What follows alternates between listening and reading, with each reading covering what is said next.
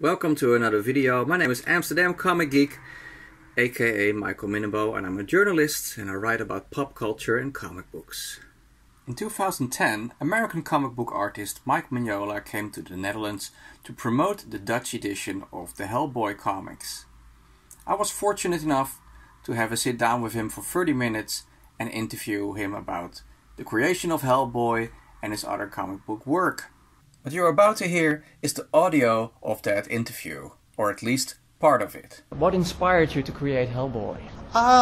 My goal of only wanting to draw monsters. You know, I had done regular comics, Marvel and DC comics for 10 years, and managed to get get out of superheroes and get into more supernatural kind of stories. Yeah. But ultimately, I was not getting the kind of stories I wanted, and at some point you realize, gee, if I have a clear idea of what I want to draw, the only way to get that job is to create it for myself. Yeah. So I needed to make up this character in order to be able to draw the kind of things I wanted to draw. I believe you wanted to start it as a team book, and then Hellboy just kind of stood out of the team? Yeah.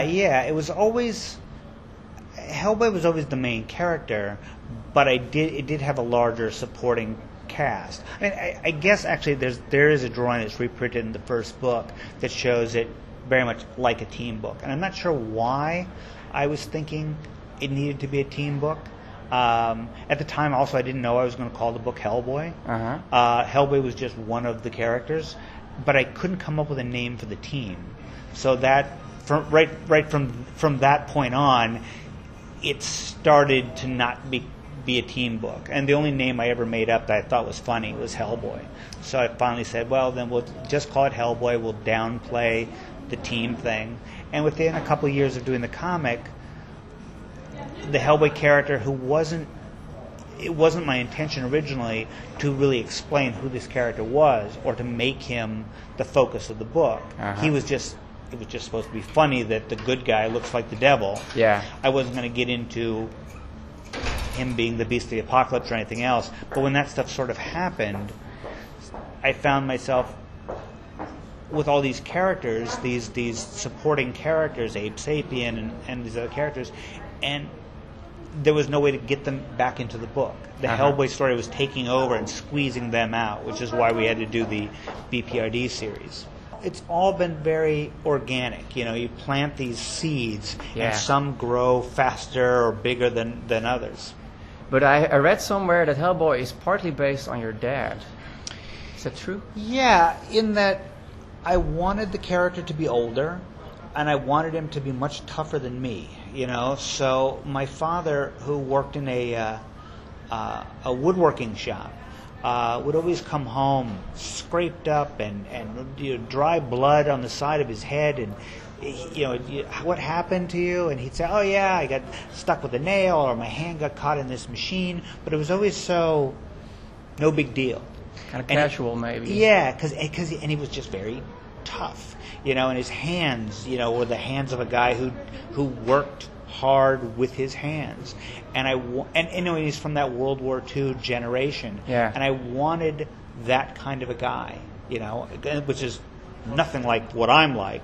So physically, I knew Hellboy was from that time, had lived that kind of a life, has wandered around the world fighting stuff and getting his something's bitten his arm or it's chewed off his hand, or all these things have happened to him, and he just gets up and walks away. So that's, in that way, Hellboy is modeled on my father. But then, all of Hellboy's personality is mine. Could we elaborate a little bit on that? Which characteristics of Hellboy would you say is typical Mike Mignola? Well, the way he talks. I mean, the things I didn't know as a new writer. Yeah. I didn't know how to find a voice for a character except for, well, what would I say?